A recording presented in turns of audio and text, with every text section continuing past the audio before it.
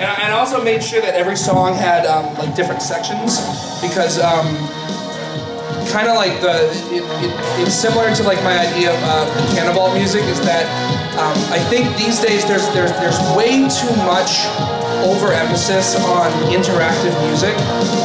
And what I mean by that is that like game designers think that they should innovate with music by saying, okay, I'm going to write programming that says when you do this very specific action, this cue plays, and just overthinking it to the point where it's just like, it's you know, I was talking to, is Jimmy here? I was talking to Jimmy about this, about like with Mass Effect 2, and how like, and he agreed because they had to write like 140, 160 cues or something. It was just like every little tiny event they could think of was like, oh, Shepard, you know, moves his left elbow, and we'll play this one. F sharp. Yeah, exactly. And they're trying to like kind of like how like the difference between like there's a score in a movie and like and a score in a cartoon. So like when you watch a Mickey Mouse cartoon, there's actually a term called Mickey Mousing. When you write the music, every single action on screen has a hit, like or a xylophone or something, whatever. And it's just it's excessive, and I think they're just impeding on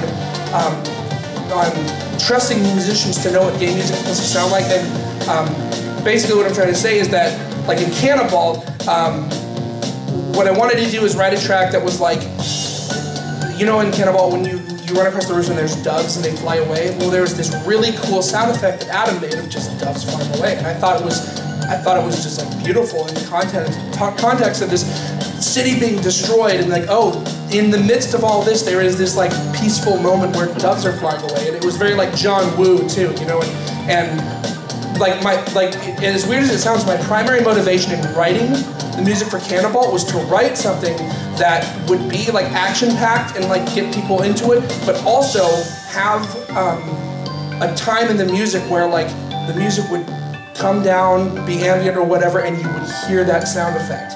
And so you don't have to deliberately make music interactive through programming. You can just write music that's conducive to being interactive. Does that make sense?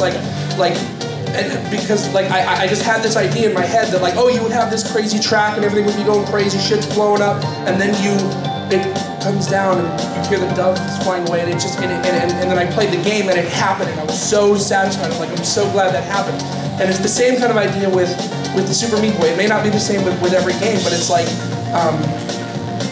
I try to write music so that the things you're doing in the gameplay make sense. You know what I mean?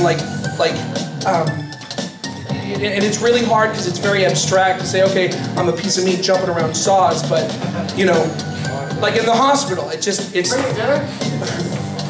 was, whatever. I get long-winded, I'm sorry, but that's what I'm trying to say is like, it's important for the music to serve the gameplay because that's what it is there for. I agree to the extent that in games like Super Meat Boy, where you've got basically one level of gameplay, you don't have, like, everything is universal, it's either a wall or it kills you. And in that way, there's no meta level or anything like that, so one track will work. But in a game, like, the farthest example on the other end of the spectrum would be a rhythm game, in which you want the gameplay to be dependent on the music and vice versa. And somewhere in between, I think it's I might, in some cases, add track layers, but I wouldn't like morph the entire music. It's like, it varies based on the situation, but yeah. Yeah, definitely. Alright, we're gonna, what I'm gonna do is, everybody should know this song I'm about to play. If you don't know, please stand up and leave.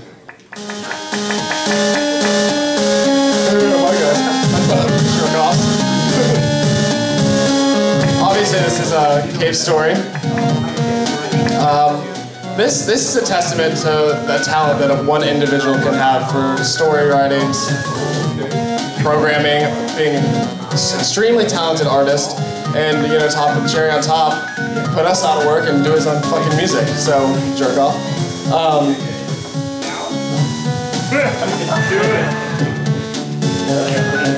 Well, you know, also, one of the things that's amazing about Cave's story, it's not like this specific track, but just the fact that he made his own engine for it. Oh, exactly. And then, like, I mean, who here knows George and Jonathan? Does anybody here know them? You should. You should know them. You should know them. They're excellent, excellent chiptune guys out of Philadelphia. And they have several free albums out. One of them's called The Best Music. The other one's like Best Christmas or something like that. And they do all their stuff with the tools that were created, that Pixel created for Cave Story. These are amazing tunes. Amazing tools. David's got a little bit of experience. I've used these tools myself, and the way they work is, I mean, how many here are like composers using, I don't know, Cubase, Logic, whatever?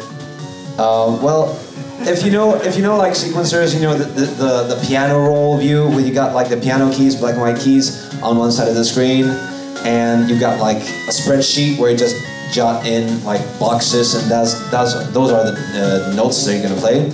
And PX Tone is basically about you create your waveforms and then you import them into like the very simplified sequencer where every track is like a monophonic track, and basically it gives you a lot of limitation, but in essence it liberates you, because I mean having limitations liberates you in, what can I do with this? I can only do this, but what can I do with that? Instead of being able to do anything and you're like, what the hell am I gonna do? You can do either this or this. What am I gonna do with that? I think that's also kind of why I'm not comfortable like when people give me credit for being like a chiptune artist, because I'm not. Like chiptunery is it's like a very specific and distinct skill in that you have to deal with limited polyphony. Exactly. You have to deal with all these things, and like I just use samples and make shit that sounds old. Yeah, I'm pretty sure Zen Albatross is going to come kick your ass if he hears you say that you're a chiptune artist, which you've never said. No, yeah, no. Which is the whole point. Can we register that domain, chiptunery? I like that. I think that would be successful. I'm a trendsetter. I mean, English is a living language. As a composer myself, I feel that having those limitations, I come from tracking, and just having limitations is an inspiring challenge. And I think that's one of the appeals of being a chiptune artist or doing tracking or mod plug or any of that sort of thing.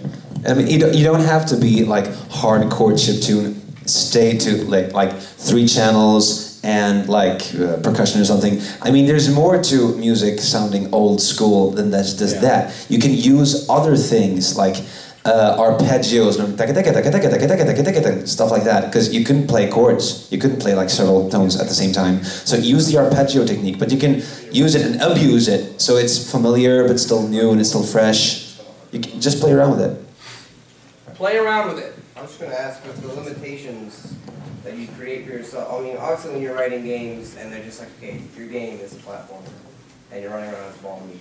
I mean, what kind of limitations are you going to give yourself to write music that's fitting for that? Well, I'll say something real quick. Just not to pimp Returnal Robots too much, but it's a good example because for that game, there's an earlier indie soundtrack that I did for it's a twin-stick shooter, Fittest. And you play Geometry Wars, stuff like that. It's basically that kind of thing. Thank you.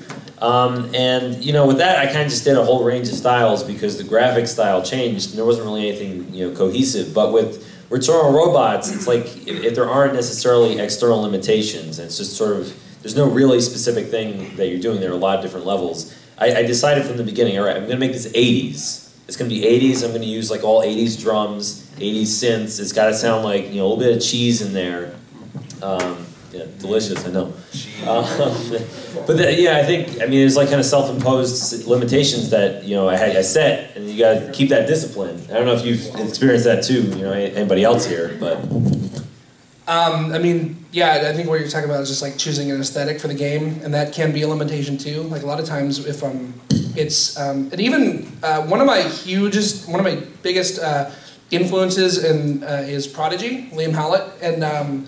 He was talking once about how he started using Reason because he was so sick of he wanted to introduce some kind of, stop it, I'm not your meat, of like having too much like equipment and stuff and being in a rut or whatever, and like a lot of times, because at this point I've just amassed like so many samples and so many VSTs and everything to do all these things, and like a lot of times if I'm just like having a hard time, I will just put like 3 subtractors in Reason, which a subtractor is a very simple analog synth, just like an old school chippy kind of thing, and just try to write something interesting with 3 identical voices. And just, that way, because then what I can do is I can say, okay, I have a cool melody bass line and harmony, and then worry about making it sound good and better, because I think absolutely the entire composition should be led by the quality of like the melody and the harmony and not the quality of the sounds. I think that's a mistake a lot of, and I think it's going that way a lot, is like a lot of music is just, you know, hold down a button in atmosphere for 2 minutes and that's your cue, because It's the second time we brought that up. it's the second. Yeah, it's Third. Yeah. fourth. One of the other ones too. So. There's lots of things I think too that can make something sound retro without needing to, like David said, it doesn't have to be, you know, a 3-channel thing, and I could never do that probably. I wrote a soundtrack that I tried to make sound retro, one of the first things I did, and I just threw it like orchestra samples in the middle of it, and I still think it gets the vibe across. Such an asshole. So like this is gonna have like trumpets and stuff in the middle of those arpeggios that David was describing. Like, you definitely don't have to be one of those hardcore 4-channel people, but it doesn't hurt to do that if you're going for that vibe. One of the things that Retro City Rampage does, which is one of the IGF nominees in the Excellence in Audio category this year, is it stays very true to being chiptunes. Vert, Jake Kaufman, and 2 other very talented artists put that together, and it got them somewhere, and it adds so much of the game. Has anybody played Retro City Rampage? No? Do you know of it? At least it's good. Shut up, Anthony. Hi. It's basically every NES game combined.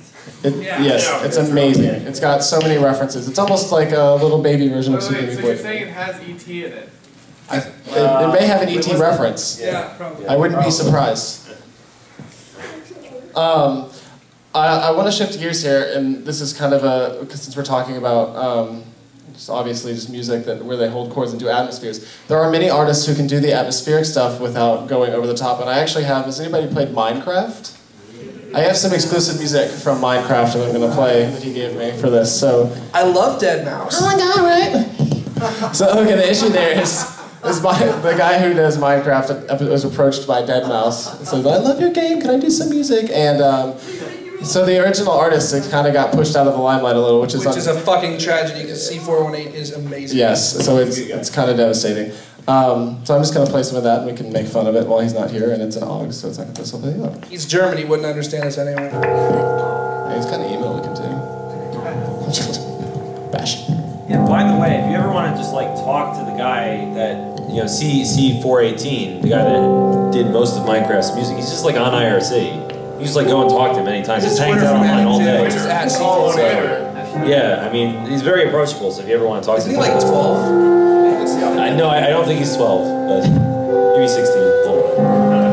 I think this does a really good job of being one of those games that has atmospheric music. There's lots of personality here, there's lots of depth, but it's more than one chord. But it fits Minecraft like a glove. Yeah. Like, and what's on the forefront of my mind every time I hear any kind of game music is how is it serving the gameplay.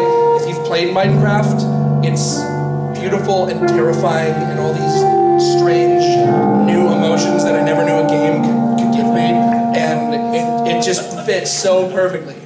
Boner, I get a boner too. There's giggles, so I gotta throw something. Gotta throw out a boner. Minecraft boner.